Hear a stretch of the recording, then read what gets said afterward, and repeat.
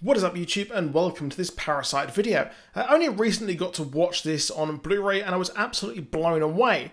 I finally got to see why this movie deserved its Best Picture nomination and win over The Joker, which I personally thought was a slam dunk for winning that Best Picture, which itself is an absolutely superb movie. And if I had to choose between the two, I would have a very tough time as they are both so very, very different. Now, warning, there will be spoilers in this video for the movie as well. So if you haven't seen the movie, I highly recommend going and checking it out. It's just come out in the UK on Blu-ray just a couple of weeks ago, which is when I actually watched it. So you can go and pick it up there as well. And it's also on Amazon Prime and other services there for on-demand movies. And we will be discussing the Scholar's Rock in this movie and how it is integral to the entirety of the movie.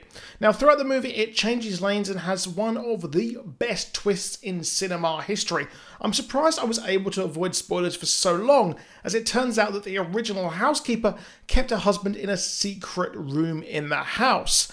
As this is revealed, the movie switches gears again and reveals just how the rich people really think of the poor people who work for them, and particularly how they actually smell. The movie exposes the huge disparity between the rich and poor. The Kim family live in a sub-level basement, but are also able to see outside onto the street, albeit their view mainly is a drunk man urinating on the street, which changes their life twice.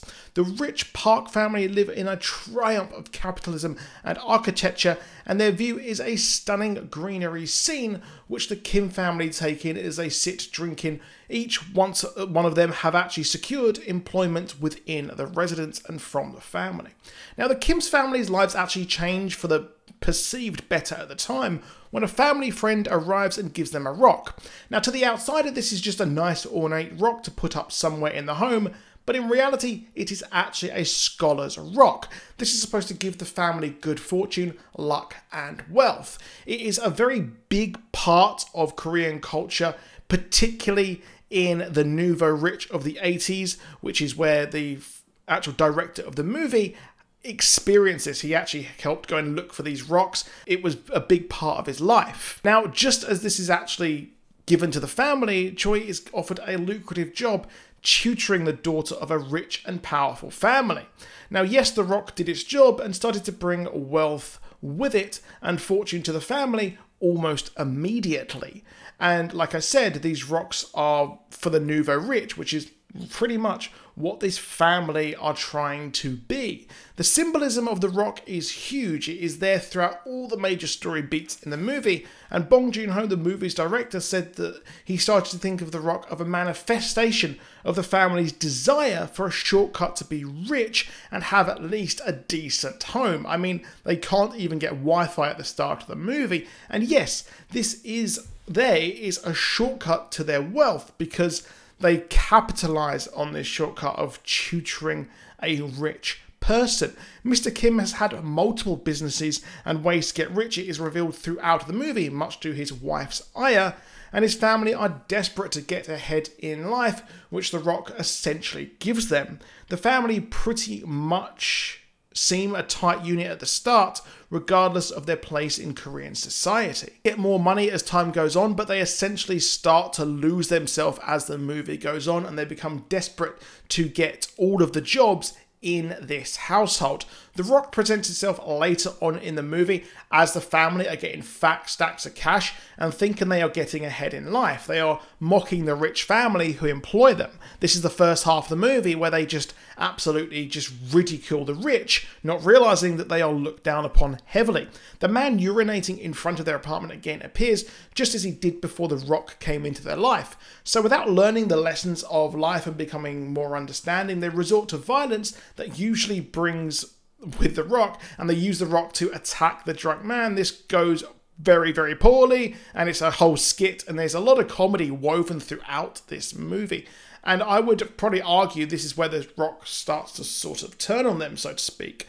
This is now their downfall as the flood comes in and destroys the Kim family's home with floodwater in a very powerful and visceral scene. The rock is just there floating because in my eyes, it seems like a supernatural thing with some sort of sentience, but in reality the prop is just a styrofoam thing, and there is a funny story about how the actors threw it at each other, not realising that it was actually a styrofoam item.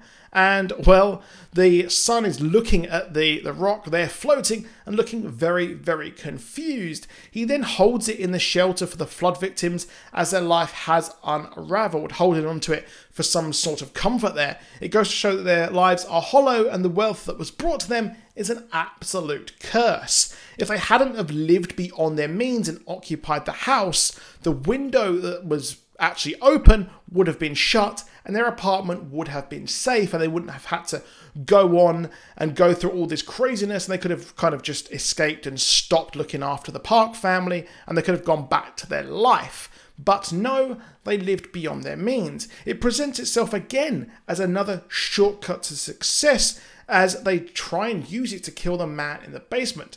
This is the thing that stands between them and their perceived happiness, a major inconvenience to say the least. This all backfires. It is used on the son. He has to have brain surgery at the end of the movie. Now, why this is happening, Mr. Kim is realizing that he will never be respected by the Park family, and this is essentially a curse upon them. The Rock started their journey, in a way ended it. He then had to go and live in the bunker there as well, and the son decides that, well, now I have to become rich. I have to become one of these nouveau riches like Mr. Park, and then that is how he can have a get-ahead life. There is no shortcut. He has to get a good life, a wife, a good job, that sort of thing.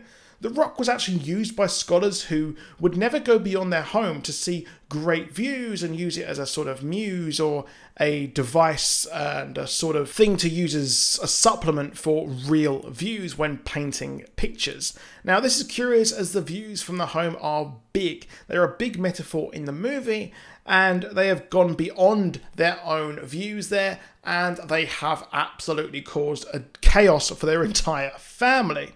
Now, of course, there are so many metaphors in this movie, and this is just a short little one here because this is the thing that really I took home with the movie, which is weird to say because I was actually sitting on my sofa when I was watching it at home, but this is what stuck with me, and I just felt compelled to kind of talk about this and research it a bit more and kind of get my thoughts down here onto an audio form.